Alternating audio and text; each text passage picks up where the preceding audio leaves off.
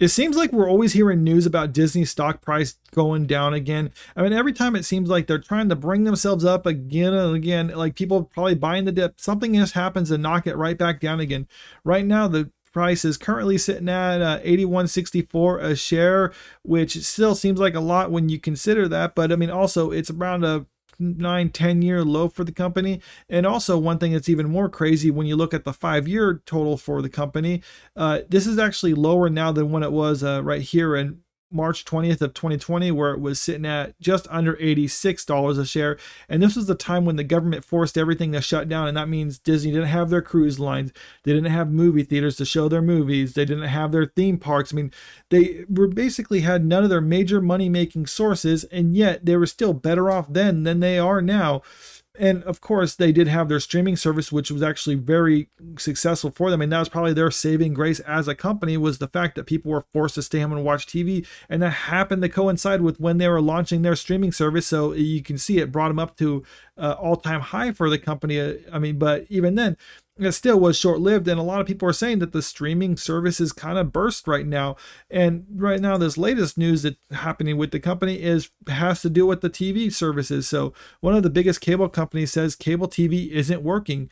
Charter Communications told investors Friday that its fraught negotiations with the Walt Disney Company was a sign of a larger problem with the traditional cable TV business model.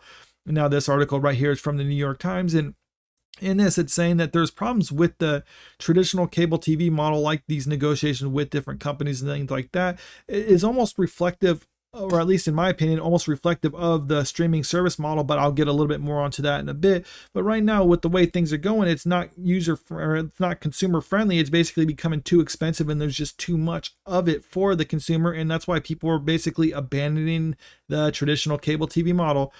So in this article, it says this presentation comes amid negotiations between Charter and the Walt Disney Company, owner of the popular cable channels, including ESPN and FX, which will not be available to Charter's nearly 15 million pay TV subscribers until both sides agree on how much Charter will pay Disney to carry its channels.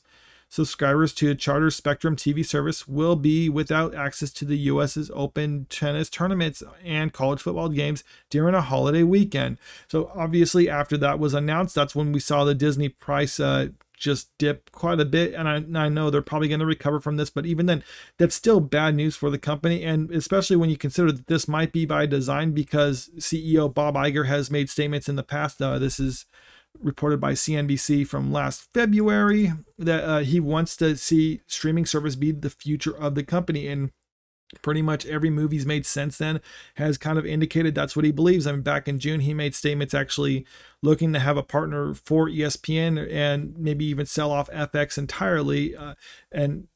So this was also kind of reiterated during the last Q3 earnings call back in August, where he was saying like he wants to kind of push the whole Disney Plus platform and things like that. They're also going to be raising prices on it or whatever to try to get more revenue, despite the fact that the company, with the way they're currently going, has lost millions of subscribers within the quarter alone, and also around $800 million. So things aren't going good, but yet he's just doubling and tripling and quadrupling down on the Disney Plus platform because he thinks that's what needs to be done.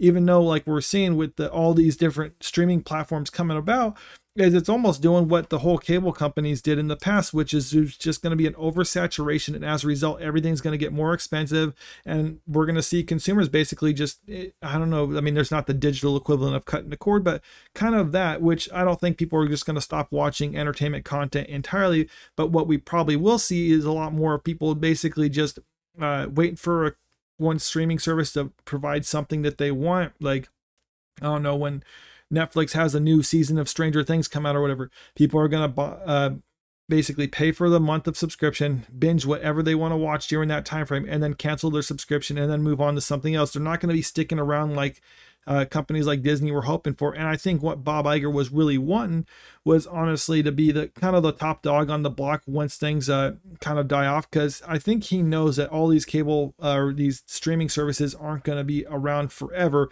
So what he was hoping is basically use the weight of all the other Disney revenue streams to basically support the streaming service while they basically withstand the losses more than these other ones. And then once they are forced to sell off or whatever, or start licensing their material to other services, then Disney will basically be the one picking up the scraps and being the one reigning supreme. But the way things are looking, I mean, they've been suffering so many losses. I don't think that that's actually going to happen. And probably the reverse is going to be more likely, where they're going to be the ones starting to licensing their material to other networks and other services. And we're kind of seeing that right now. We got this article also from Pirates and Princesses talking about this whole thing. So it says right now, might not be the best time for the Walt Disney Company to try to squeeze more money out of their carriers and customers. Disney is already facing a huge PR crisis with their movies underperforming at the box office, looming Disney Plus price hikes, lower theme park and resort hotel attendance, lawsuits, oversaturation of Marvel and Star Wars, the Hollywood strikes, the company being called woke and allegedly chasing off families. Disney cannot afford more stock losses. Their stock hasn't been below $80 a share since 2014. Now might not be a good time to make some of the decisions they are making. And yeah, I think a lot of this has to do with the just hubris from Bob Iger, who thinks that they can, they're Disney, so they can do whatever they want. And no company is above all of this. I mean, any company can fail, and even one as large as Disney, if they're just making all the wrong moves. And so far, we're seeing Disney make all the wrong moves. Now, am I saying that the company is going to go bankrupt? No, I think that's a little far-fetched. I don't think it's going to necessarily happen anytime soon. But they're definitely not going to be what they are trying to be. And ultimately, when Bob Iger came into the company, his tenure as CEO has basically been Disney buying up any other smaller thing around them. I mean, we saw them do that with like Lucasfilm and Marvel and things like that. But ultimately, if they want to sustain themselves, I think they're going to have to sell off what he's basically been getting for the company. And when or at least by the time he leaves, we might see the company actually smaller than when he started with them. But let me know what you think about all this in the comment section below. And if you like this video, make sure you click that like button, share the video, and subscribe to the channel if you want to stay up to date with the latest news. Thank you.